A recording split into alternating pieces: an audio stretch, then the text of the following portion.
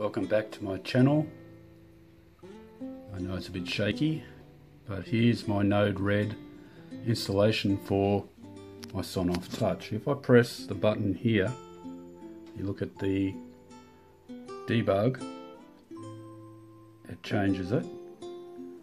If I come over here, now this one's a bit iffy because it takes a little bit longer. If I press that, it says injecting 1, and then if I press 1, injects it. So it does inject 0 as well, but it does a double inject. I don't know why it's doing that, but it just does it. I'd say that was because I've got this set up the top and it's actually showing it up twice. Now I also have the hallway, which I can switch on and off. If I go back here, it just sets it there and that off, and it sets it back over here again. So that's pretty much the flow that I'm using. Now my flow, I've copied one of the other guys on the net. He's done a fantastic job at doing this, and it works really good with the Sonoff Touch. So the first thing I did was I set up, because I'm using Espeasy, I've got to set the name of the actual device. So when you name it, you've got to remember that. You set that up here, and in this case I've got a hash. So what it does is it looks for everything that's going to Sonoff Touch Hallway. In my case, you can name it anything you want, and I named it down here in the names, and I've set a priority on QSO of 2. Okay, now the second thing that you might need to do, if you're running it on a server, you might need to do in my case it's not that, but you need to put a password in there. You can put a startup information if you need to check it for debugging, and a will message, which is the end if it dies. So dim down hallway light, and that's pretty much it. So one will start up and the other one will stop. Now I've got a cat that's just attacking my Sonoff Touch at the moment, and Tiffy, leave it alone. Anyway, so you go over to, you just need a standard debug. This is just a standard debug window. So there's nothing very important there, but that will give you the output here and the current flow. I've got multiple flows here. Then you need to set up in this case, a string. So Z is a string and it's a 0, so you want to inject a 0 into it. And guess what? This is a 1. Okay, so that'll help you.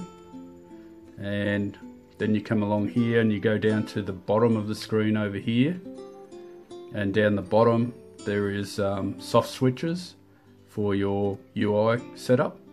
And in this case I've there's my address, well who cares. There's where it's going to, so it's a hallway light, and it's a 1 and a 0, and it's publishing to this bit over here. Is it publishing to there? Or the last bit? We'll check it in a second. So we need to put this information in here for my hallway to send the message, global message, store current value. So just, if you're having problems, just snapshot them so you can actually do it yourself.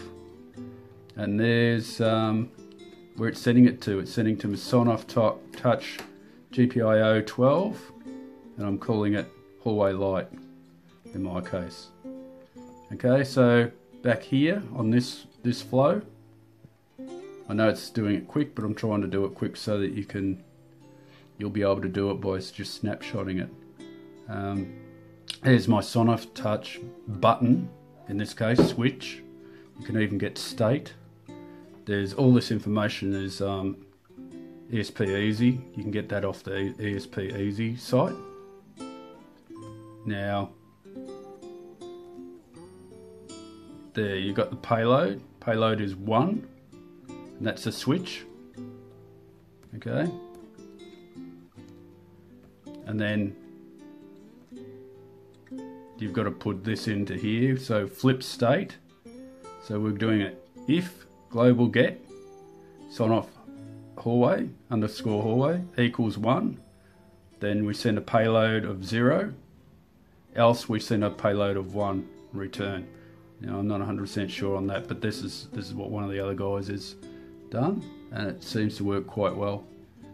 And this is just for my Sonoff touch. Now see, I've got all this information here. I can access that. Oh, by the way, when you do that, you need to press the deploy button at the end, so we'll deploy the actual thing.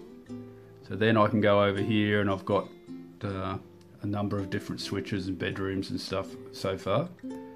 So yeah, anyway, I've got at the moment I opened up a putty screen that he suggested to do, to just check default it, and you just put it on serial, and you put it on the COM port, and you put the this on putty, and then you set that to, oh my god, she wants to be in the show.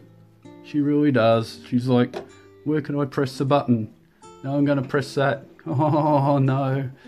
Yeah, you set that to 115,200 baud rate, and that should be able to show you all this information here through putty. Okay, so there's a couple of states that you can set up in the Espeasy, but I'm not going to show that at the moment. But if you need to know about it, just give me a yell, just give me a comment, and I'll try and help you out. And give me a like if you like it, and if you don't like it, give me one of those as well. And if I can find that guy that I got the information off, I'll list him underneath, because he's fantastic and he's done a great job. All right, thank you. Bye.